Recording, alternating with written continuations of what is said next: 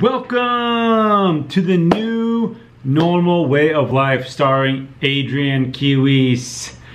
Guys, thank you guys so much for joining. Make sure you guys subscribe if you haven't, and if you're new, go ahead and introduce yourself. Let me know your name and what state you're at, where you are in the world, and just so I can help you out and information to help you out, or if you have any questions, feel free to comment below and let me know what you guys' thoughts.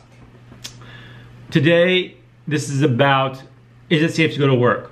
When is it safe to go to work? Can I go in the office?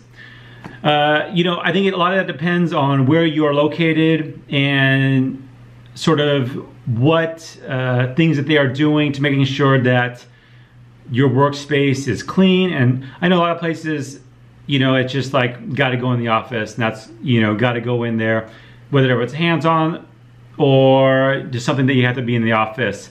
I think a couple things, tips that you guys can do, bring hand sanitizer going into the office, a mask, and I think some of this is like have 2 masks, have a hand sanitizer at your desk or in your purse or in your car, and also perhaps gloves.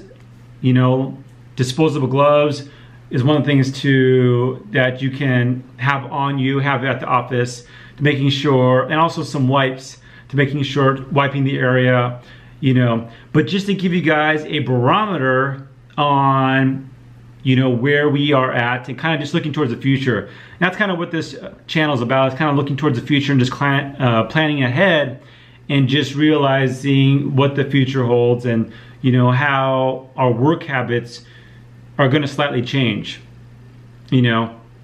So just to give a barometer, Twitter, eBay, Amazon, Google, and Microsoft have all announced to continue staying home and working from there. And for most of those, it's for the next 3 months until September. So just to give you guys a sort of barometer, these are some of the biggest corporations in the world, and they have the largest offices with the largest employees, and they're telling their workers to stay home and work. So what does that mean? That means that some of these people in the higher ups, they have a higher insight than a lot of the people that smaller businesses, but they also, it's a larger workspace and they deal with more people. And it's just one of those things where they're weighing it out, that bringing everybody in and taking all the protocol to, clean everything and constantly wipe down everything, the cost, it would be too much, so just having them stay at home. And I think that's kind of what they're leaning towards, instead of trying to fight Corona and, COVID and all this stuff and fight it every day at the office. And, if someone gets, infected, it could spread, that sort of, instead of trying to deal with that, they're just making everybody stay home until, at least September.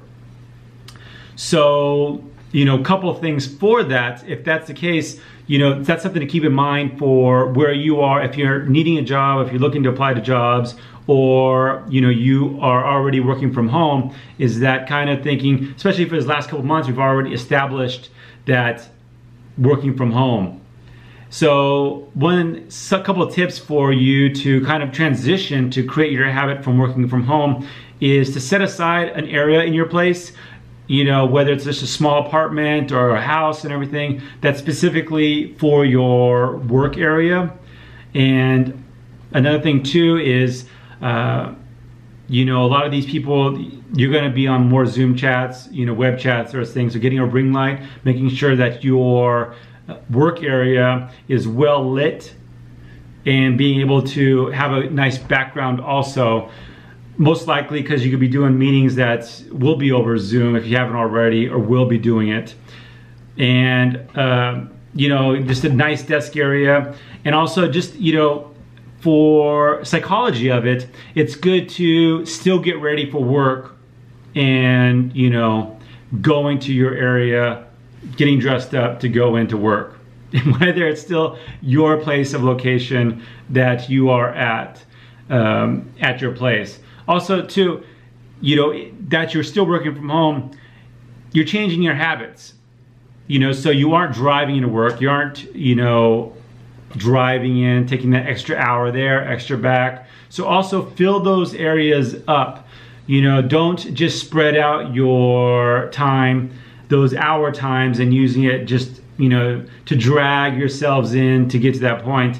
You know, you have 2 extra hours, you know, amounts of times that you can also use wisely, whether it's, you know, fitness, working out, learning a new skill, but also too, keep in mind from your work hours. You know, when you were at work, you had certain hours set up. Make sure you keep those hours if you're doing a stay-at-home work, you know, thing. So it's like, make sure you keep those.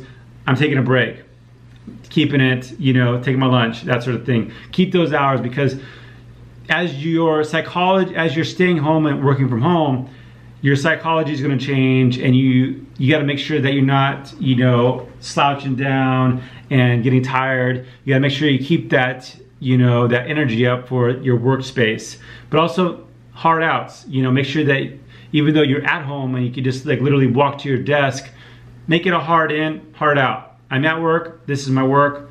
You know, you don't want to blur work and, you know, your home life.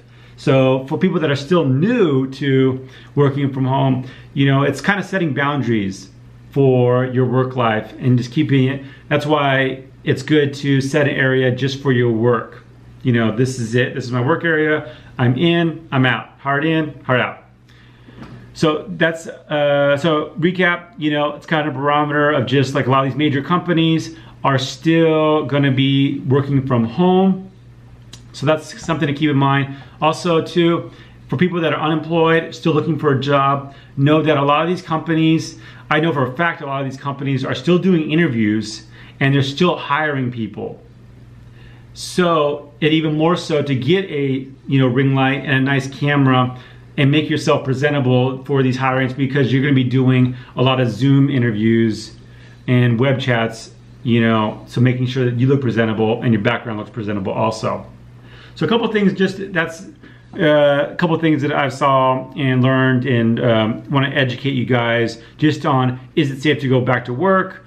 You know, where are we at? We're going back to work. So I hope some of that was informational and helped you guys out, and just kind of your thought process of the future and where we are at as far as just society and a business culture and everything.